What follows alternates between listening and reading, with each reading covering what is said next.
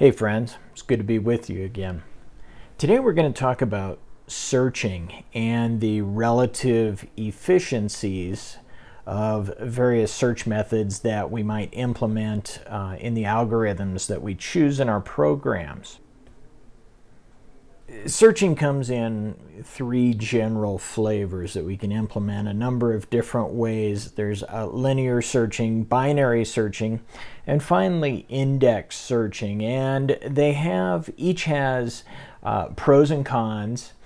Each has a cost associated with it. And when we know those pros and cons and we know the costs associated with it, we can make better choices as to what algorithm we want to choose.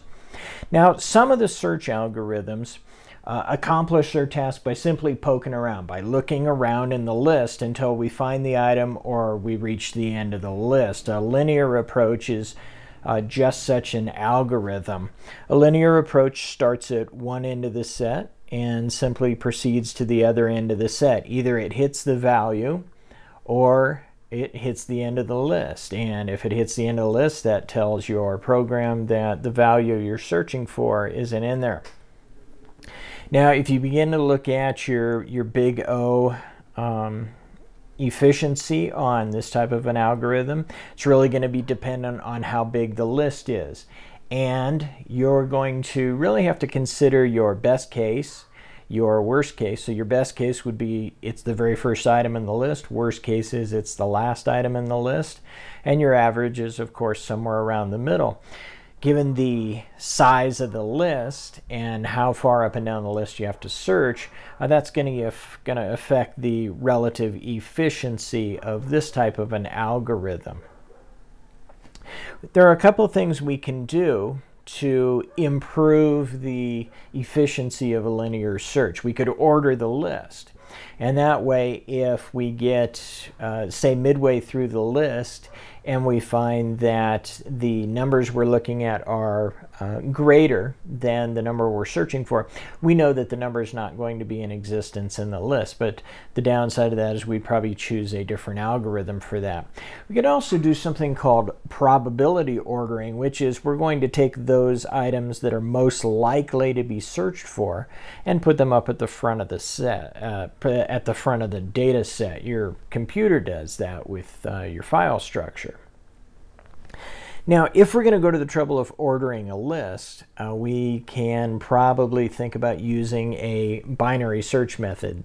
This method is a divide and conquer method. That is, we're going to divide the list. Now, we use an ordered list, of course, and then we divide that list in half. And the number has a chance of being in the bottom half or the top half of the list. Once we decide which that is, of course, we discard the other half and don't bother searching. And then we divide that list again, then we divide that list again, then we divide that list again.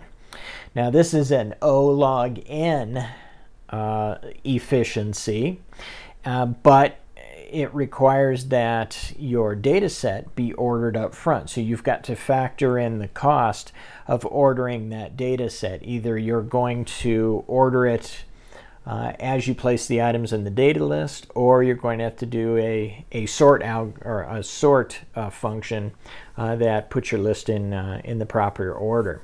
So looking around really isn't our most efficient strategy. As we said, the big O efficiency on the linear search is ON, and the binary search is O log n. An index search is a much more efficient way of locating a data element, and hashing is the tool that we use to implement that index search. What we want to do with any hashing algorithm, our goal is to locate a data value within a data set in a single step. And we do that by following a formula. The same formula that we use to place the data into the list is the formula that we use to locate the data item in the list. When we're thinking about what type of a hashing method, what type of an algorithm to choose, we have to balance out two factors. That is the size of the data set and the size of the container. One of the advantages of hashing is that it allows us to use a smaller data container, a smaller data construct, to hold X number of data elements. And we do that because we're not going to randomly place the items in there. We're going to place them in a specific order. There is one further thing that we need to keep in consideration, and that is collisions. What a collision is, and we'll touch back on this, but a collision is basically when two data items try to write themselves into the same slot in our list.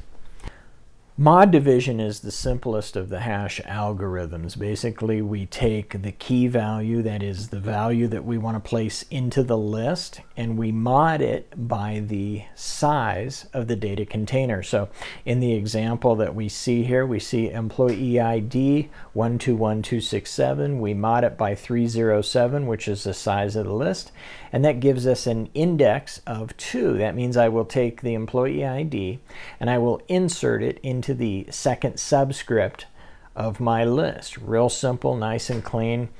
Tends to generate a lot of collisions, tends to cluster quite a bit as well.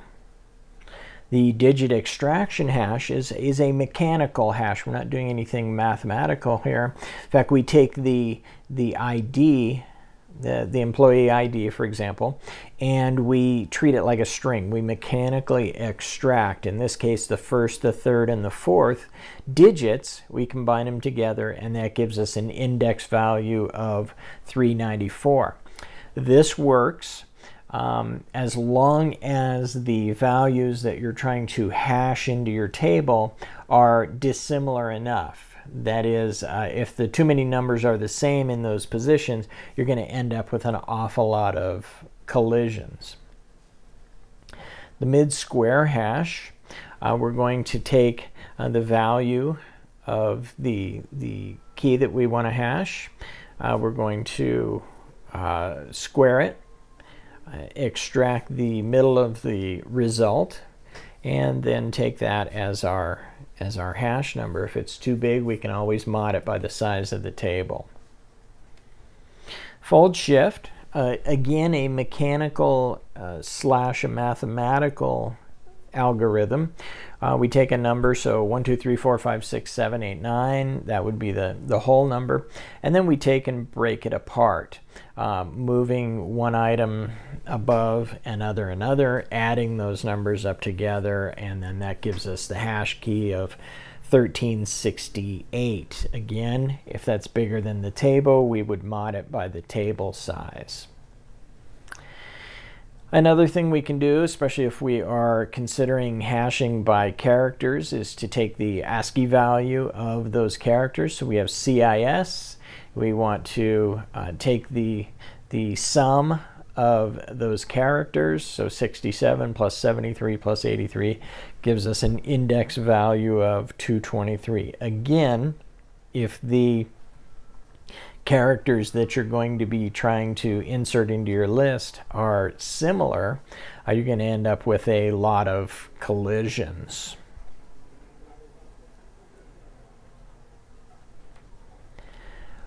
Now, every time that we design a hash algorithm, we have to also have some method for resolving collisions. Every hash algorithm requires some way to handle collisions because every single one of them is going to generate a collision. Remember that a collision is when two values are attempting to write themselves into the same location. That is, your hash algorithm generated the same key or the same index for two different key values.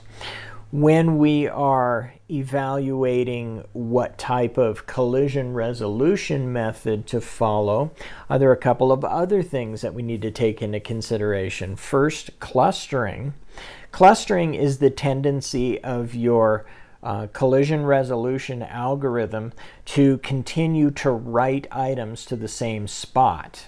That is, that you build up a group of a group of items around a certain location, and what happens there is you build this mushrooming group of hashed values which eats up all the available space around your item, and then that causes the next item that gets hashed in there to have to find yet another place and yet another place. Another factor to take into consideration is the load factor. The load factor is basically the number of items that you're going to insert into a list divided into the size of that list. About 75% is the ideal load factor that we're looking for.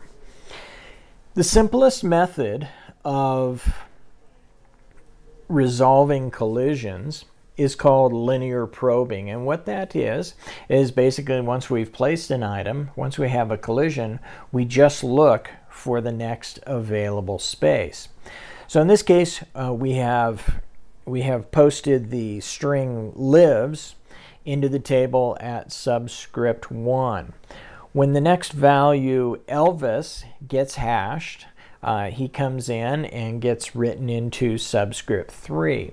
The next item that comes in, David, runs into a collision against Liv. So he hashed through your algorithm, whatever it was, and he generated the same key. So now he's bumped into Liv's. Now because Liv's is already in there, we can't put David in there. So linear probing says, I'm going to go look, I'm going to probe the list for the next empty location. And so he looks for the next empty location and finds a space in number 2, writes himself there, and then we hash the next value. Now there are a couple things we want to think about, some conditions that we have to take into account when we use linear probing. Think about linear probing as just continuing to walk down the list. Now eventually it's going to walk off the end of the list. So one of the things we have to think about is that we've run off the end of the list, and we want to make sure that the linear probing rolls around and continues to probe starting at the top of the list. If we hit a value in that linear probe, we need to be able to jump over that value, and we need to make sure that the algorithm doesn't crash when we hit something at the top or the bottom of the list. So just some things you've got to keep in mind. And we can certainly improve this. Even though it's simple, it can be made a little bit more efficient. The first thing we can do is increase the table capacity, that is the size of the container. By doing that, though, we begin to defeat one of the advantages of hashing, and so we want to be very careful in doing that. If we find that the linear probe is slowing us down, it's creating a lot of clustering, we could possibly implement a different method of collision resolution, or we could use a different primary hash algorithm. Either one can help us to improve the clustering and the relative efficiency of the list. Now, I want you to remember that we're talking right now about the front end, that is placing items into the list. When we go to search for an item, the linear probing has to apply as well, because when I hit the first location and I find that the item I'm looking for is not there, I need to follow that same linear probe that you use to write the item to walk down the list until I find my item. If I walk down and I hit an empty spot, then I'm going to know that my item is not in your list. Now, double hashing attempts to improve upon the linear probe, and that is when I hit a collision on a certain spot, instead of just walking down the list and looking for an empty spot, I am going to rehash the value. So in the example that we have up in front of us here, we have a key value of 166702. I'm going to mod it by 307, and that gives me an index of 1.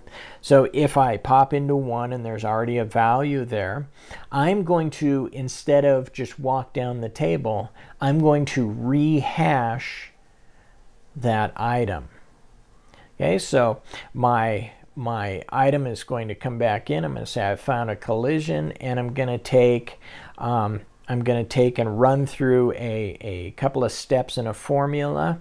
I'm going to rehash that and go to a new spot. So my initial index value was 1. I had a collision there. I took and divided the key by the size of the table, and then I've gone and taken the that result, added the collision key, mounted it by 307, and I've come back in and I get a new hash value. I go to 237. If there's a collision at 237, I follow this same method. Now when I go to search, this is how I'm going to find my item. See, mathematically, it works on both sides. It will walk me from place to place to place until I find the item or the item's not in the list. Now, both of those have a relative cost. The linear probe, more so than the double hashing or one of the open indexing strategies. They have a cost, though, in terms of stealing from future efficiency. And what that means is when I do a linear probe, let's say, and walk down the list, I place an item in the second index value. That index value belongs to somebody else. And so when I go to hash the value that actually belongs there, I've already got a collision built in there. So the more that I fill, the more the table that I fill with values that don't belong there, the less efficient my collision resolution becomes. Now, a chained resolution has a low cost. It's not zero cost, but it has a relatively low cost. What a chain resolution does is that we don't create a second hash key. We don't even do a linear probe. What we do is that once an item has been indexed to a particular spot in the list, we simply build a chain of items that hash to that spot. So you see the table that we have in front of us, the 6 elements, it's full. So the next value that comes into the table is going to run into an automatic collision. So Paula comes into the list, and her name hashes to the index value of 1. Now, because Willie's already in there, Paula can't be placed in that list. So instead of looking for another spot, I'm simply going to build a chain. And what I would do is build a linked list that is attached to the index 1. So that when I go searching for Paula, I do my hash algorithm. It says go look in spot number 1. I look in spot number 1. It has Willie in there. Then I simply walk down, traverse the linked list until I find the item I'm looking for or I reach the end of the list. So Kiko comes in. He belongs in the Jesse spot. I attach him there. Now Lee comes in, he hashes to the number 1 spot. Willie's already there, so we have a collision. So I walk out to the linked list. I see Paula is there. I add another node with Lee in it, and I attach him to Paula. So hashing is relatively simple. It requires some experimentation. You need to understand your algorithms. You need to understand your collision resolution so that for the data set and the size of the container that you're trying to work with, you can come up with the most efficient choices on both sides. This is where your understanding of Big O will come into play. I'm glad you were with me for this short little tutorial. I hope you found it helpful. We'll talk to you again soon.